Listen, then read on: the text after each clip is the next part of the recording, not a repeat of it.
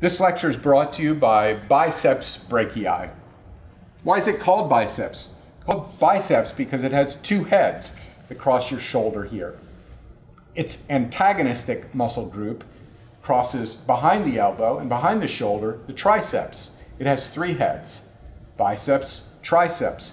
Your quadriceps in your thigh have four heads, so you can see biceps, triceps, quadriceps. Pretty easy naming. But why biceps brachii?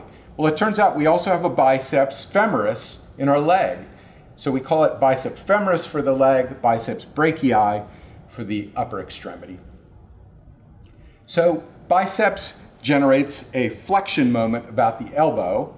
So it flexes your elbow, but I mentioned it also crosses in front of the shoulder, so it produces a flexion moment about the shoulder. Those are its obvious functions, but interestingly, the way it attaches about the elbow, it also produces a supination moment. So you use it to make an action like tightening in a screwdriver.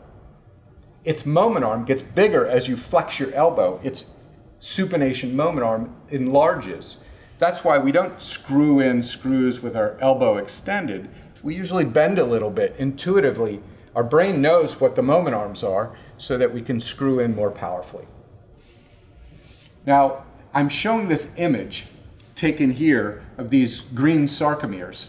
So sarcomeres, you know, are the basic building blocks of muscles, and their striped pattern gives skeletal muscle its name, striated muscle.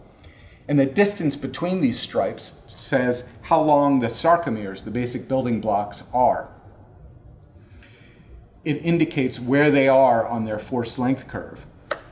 Gabriel Sanchez, Mike Llewellyn, Mark Schnitzer, and I invented a microscope that you can insert into muscle and see for the first time these sarcomeres in living humans.